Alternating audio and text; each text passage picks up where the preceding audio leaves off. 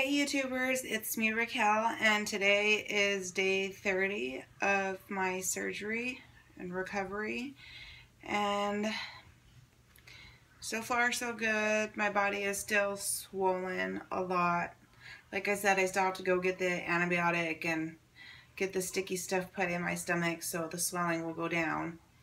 My incisions are pretty low, so I had my shorts all the way down here because it legit, it's where my surgery is. Here's this side.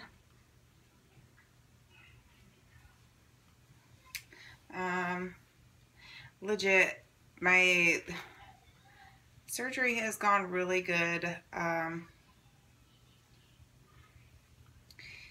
don't want to show too much because y'all know I like to respect my husband. So this is what it looks like. I don't know if you guys can really see it. I might have to do a video with him while I'm in a bathing suit so you guys can actually see the full result. It feels weird still without a compression garment, but I feel comfortable. My clothes fit really big. My stomach's starting to get hard. You can't really tell, but in the sunlight, I actually see like 4 little abs forming. So that made me super happy. See, I'm still really swollen from the liposuction. Like you could tell. It's not cute. It still hurts. Feels like I got hit by a truck. Yeah, that's, I'm bruised up like crazy. But I feel confident. I like the way my body looks. For once, comfortable with how I look in a mirror. My workout shirts, you guys notice, this is one of my favorite workout shirts, and legit, it fits like a little mini dress almost. I don't know, I'm still super fatigued. I'm trying to do laundry and take care of my little ones, my little chickadees. Even my oldest is home today because he was sick, so oh my god, it still hurts to talk a little bit and sit down comfortably.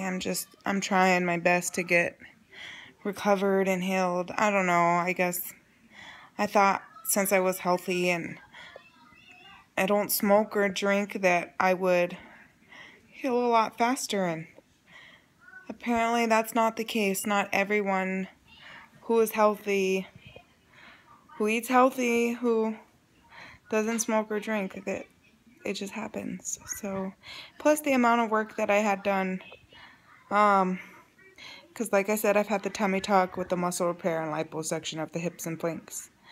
My recovery is going to take a little bit longer. Because I keep trying to compare my tummy tuck story with, you know, well, not trying to compare.